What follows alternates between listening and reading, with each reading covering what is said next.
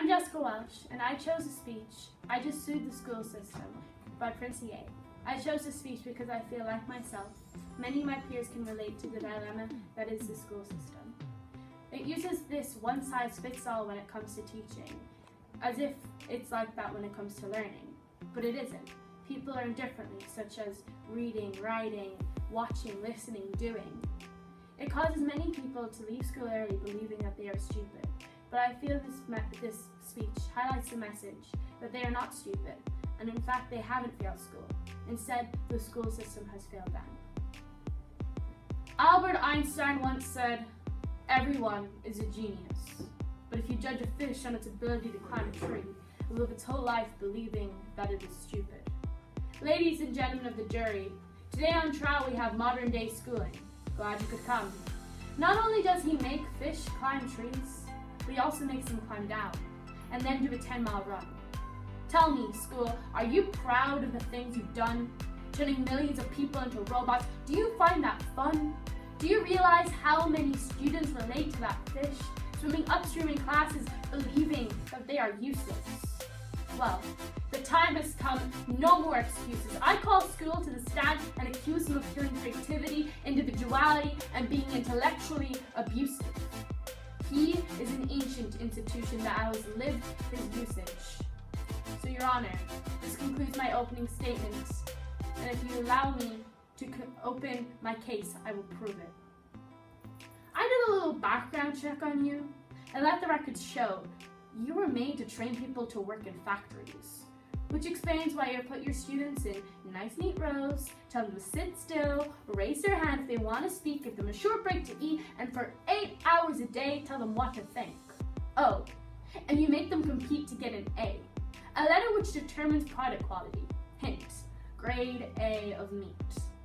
I get it. Back then times were different, we all have our past. I myself am no Gandhi, but do we really need to make robot zombies? Time has progressed. We need people to think creatively, individuality, and with the ability to connect. You see, every scientist will tell you no two brains are the same, and every parent with 2 or more children will confirm that claim. So why do we treat our students like cookie cutter frames, or snapback hats giving that a one-size-fits-all? But if a doctor prescribed the exact same medicine for all of his patients, results would be tragic. So many people get sick. Yet why do we do this with education? This educational malpractice where one teacher stands in front of 20 students, each one having different strengths, different needs, different gifts, different dreams, and you teach them the exact same thing, the exact same way? That's horrific, ladies and gentlemen. The defendant should not be acquitted. This may be one of the worst criminal offenses ever to be committed.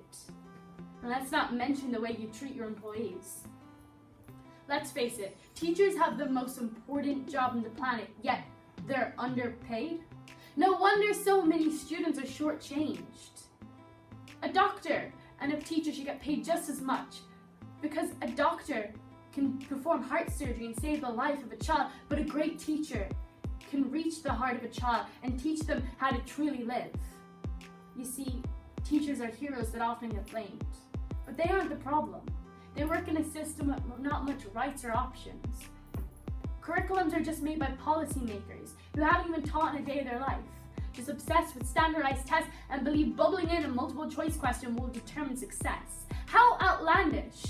In fact, these tests are too crude to be used and should be abandoned, but don't take my word for it.